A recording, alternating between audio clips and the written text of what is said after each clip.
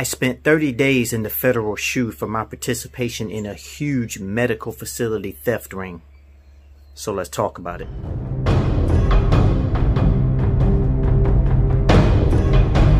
Hey, what's up everybody? Shout out to all the law-abiding criminals out there. As always, you know what to do.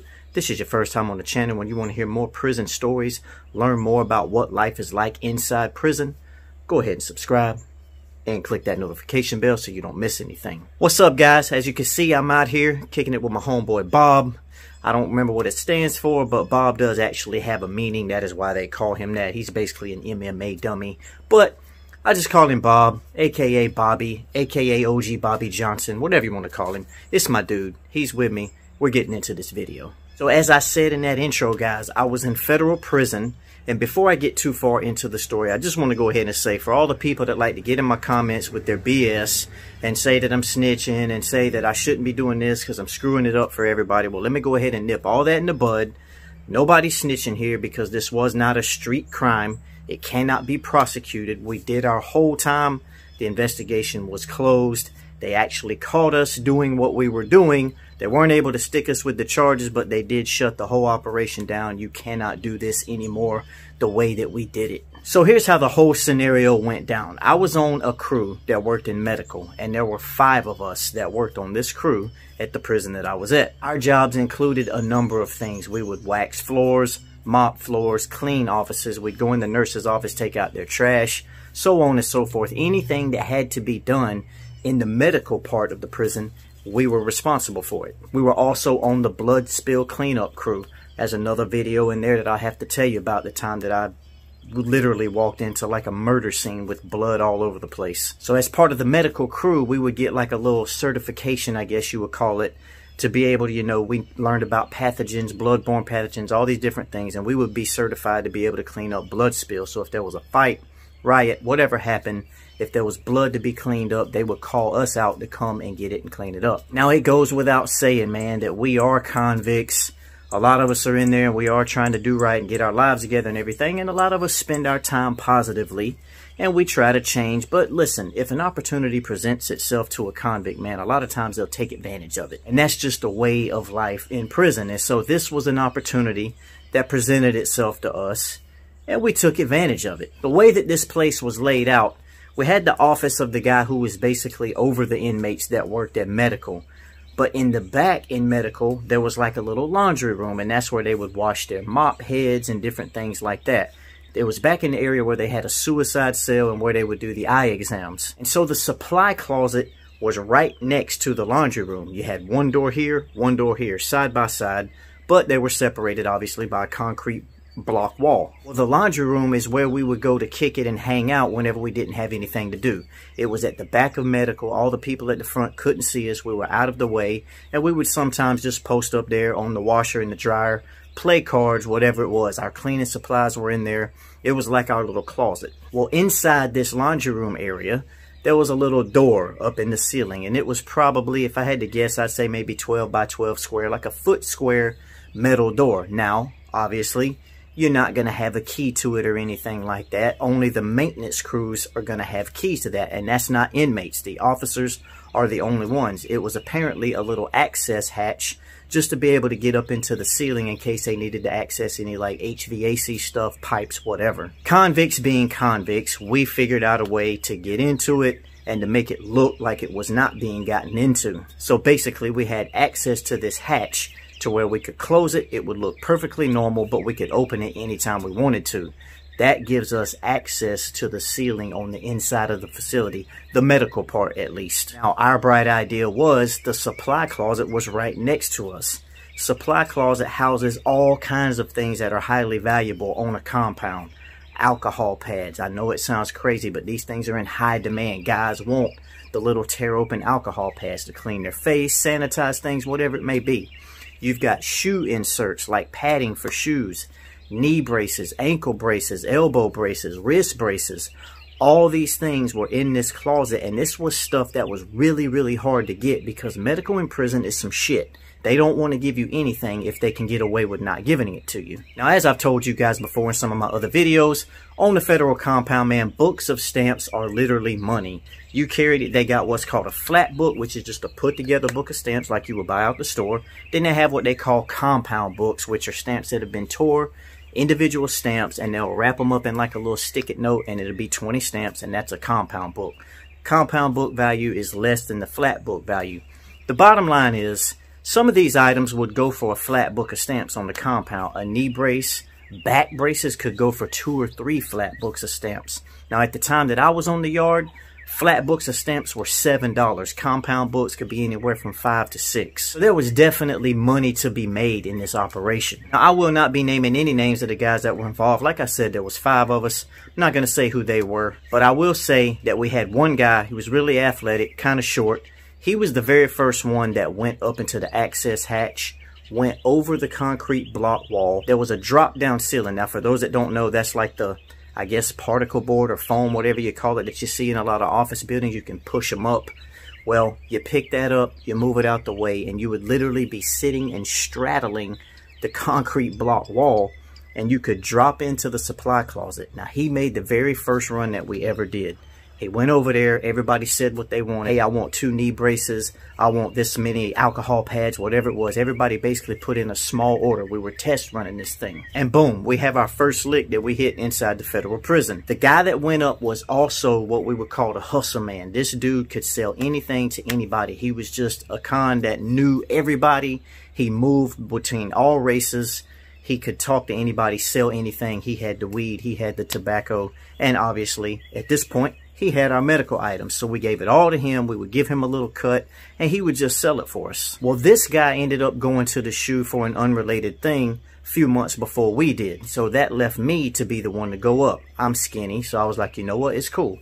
I can pull up in there. I was in good shape at the time. No problem. Let's do it. So I go up. We do another run probably 3 or 4 weeks later. I get a whole entire big garbage bag full of stuff. Put it back down through the access. We get it. We come off lovely. No worries. The access door is able to be closed. They can't even tell that it's been open. We're good. This goes on for probably a month. I would go up periodically, maybe once a week. We would try to keep it to where we didn't hit them too hard, but we also wanted to make the money. We had it really sweet on this crew because nothing had ever been done like this. So at the time, there wasn't like a whole lot of supervision. We would have what you would call a late night. There's always got to be a medical staff on call at this prison. So if you had a late night, basically they would keep us after the 4 o'clock count, during the 4 o'clock count, and we would stay after to wax floors or whatever. That way there's no traffic in medical. Everybody's going home except for that one staff member. So really, if we wanted to, we could wax the floors in such a way that would separate us from where that individual was in the building, and we would have complete access to whatever we wanted without having to worry about him coming to us. You guys know how it goes, man, the natural progression of things. Once you start tasting a little bit of money, you want to expand, you want to get more and more, and that's exactly how this happened. We started looking at ways to get into other areas, offices where they would have boxes of brand new pens and things. These gel pens could go for 4 or 5 stamps a piece on the compound. We were looking at trying to get stuff like real free world food that might be left, some candy, whatever. If it's in the drawer of a person's workplace, we were going and we were getting it. Because now that I have been up in the roof, in the ceiling, and seen everything, I know how the whole thing is laid out. I could go up there and see, during the daytime at least, the whole entire area of medical over everybody's office, where the concrete block walls were, where I could go and where I couldn't. And a couple of these missions that I have been on to get in some of these rooms were literally like some ninja shit you see on a movie. I would have to be going over backwards, hanging on the pipes, going under, over, bracing myself on one leg. I was almost like a damn gymnast crawling around in the ceiling of a federal prison trying to steal these people's shit. And it went good for a while. It seemed like they would never notice that anything was missing.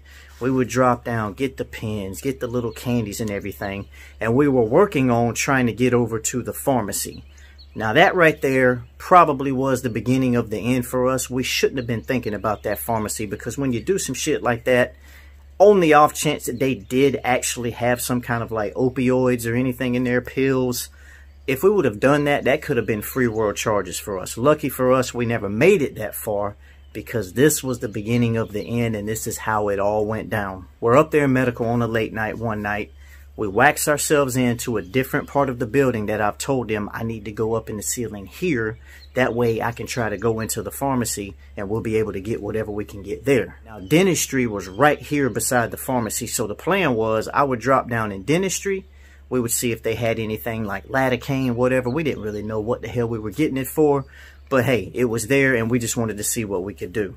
Then we could try to make it into the pharmacy, which was next to it. So that's exactly what we did. We waxed in the floors, and I actually went in the ceiling, and my dude had come back out of the hole, who had went to the hole, who was the first guy that was going up. He came back, got his job back. He was with me, so we both went up in the ceiling at the same time, and we were going to try to do whatever we could do. So we go up, we drop down into the dentistry area. So far, so good. Everything's waxed off. The guy can't come back. He can't see what we've done. They're all acting like everything's cool, waxing, whatever, sweeping, fake mopping. And for about the first 5 minutes, we're good. We're walking around the dentistry. We're looking in the little cabinet, seeing what we can see, grabbing what we can grab. And lo and behold, we hear keys to the dentistry door. Now, if you want to talk about a panic level 5,000, we are both in this damn dentistry office, and you hear the door go to open. There's nowhere you can go. We've got the dentistry chairs, and there's like a shelf next to each one, but pretty much, man, we're in a wide open room. There is a little cut around whenever you first walk through, and they've got like files and records there. But we hear the keys hit the door, and obviously the guy knew that he couldn't come around the way that we were to go and use the bathroom, so he was just going to cut through dentistry and go back and use the bathroom that way. And that's where the saying comes from that it only takes one slip up to make a whole operation go down, because we did not consider that possibility. And so he is coming through the door, and me and my dude are just standing there like, oh shit, what do we do? So my guy dips around a little cut where the files are. Now, he is out of his sight when he opens the door, but if the guy just turns around and looks, he'll see him right there. The only thing I could do was dip down up under one of the chairs, not under the chair, but the little cut with the shelf that's next to it. The chair is here, and there's like a little alcove, and so I got there under that, in between, right by the chair, and I just sat there, froze. I didn't know what to do. We hear him come through the door. He walks through, and I have an unobstructed open view right there looking at him going through the other door into the hall to hit the restroom. All he had to do was just look like that or out the corner of his eye, and he would have saw me hiding right there. He didn't see me. He goes through the door, carries on, and me and my dude are as shook as we've ever been. Heart rates through the roof. We're like, dude, let's get the hell up out of here. So we go back up into the ceiling in a panic because we almost just caught, when in actuality, we should have kept it cool, but we didn't. Heat of the moment. We go up, and when we go back up into the ceiling, we leave some dust residue. I don't know if you've ever done anything with the drop-down ceiling, but when you move it around, some of it will come off, and it's almost like drywall inside of a house. So we left some residue on the desk that we were using to get back up into the ceiling. So we drop back down in the hallway. We tell everybody what happened. Nobody goes back up in the ceiling. I'm like, dude, I know that we left some residue behind. We got to go back and get it. Everybody voted not to do it. There's really nothing that we can do. We just pulled out the rest of our shift and we went back to our cells. Nobody hardly slept that night after we all talked to each other, because we knew we were standing a good chance of getting caught. We wake up the next morning, try to go to work, boom, nobody can come into work. So we're like, damn.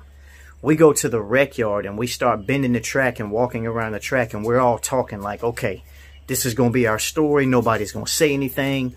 We're not going to do anything. We're just going to see what happens, and that's going to be that. So we're good for the whole entire day, man. We go to lunch, we do breakfast, everything.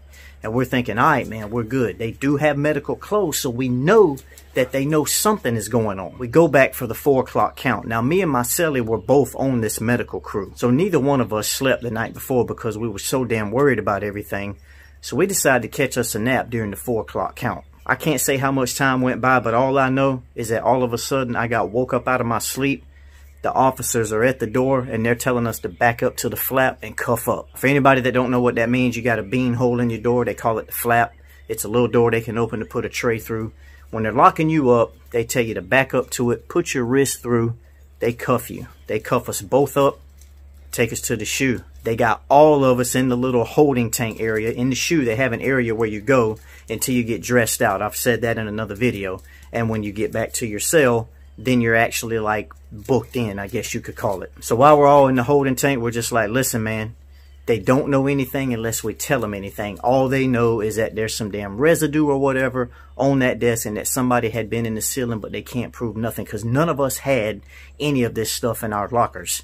They searched our lockers and didn't find anything. That was the end of it. We spent our 30 days in the SHU under what they call an investigation, and that's the max amount of time they can hold you. It might be 28. I can't remember the exact time, but I know it's around a month. The max amount of time that they can hold you under an investigation without actually putting a charge on you. Everybody shut their mouth. Nobody said anything, and we did our little 30 days, and they let us right back out. Now, we never could go back to medical. We never got our jobs back or anything, but we didn't catch charges either, and that was a beautiful thing. So, guys, there you have it, man. That is the story, and I hope you guys enjoyed this content. There will be more coming soon. Until next time.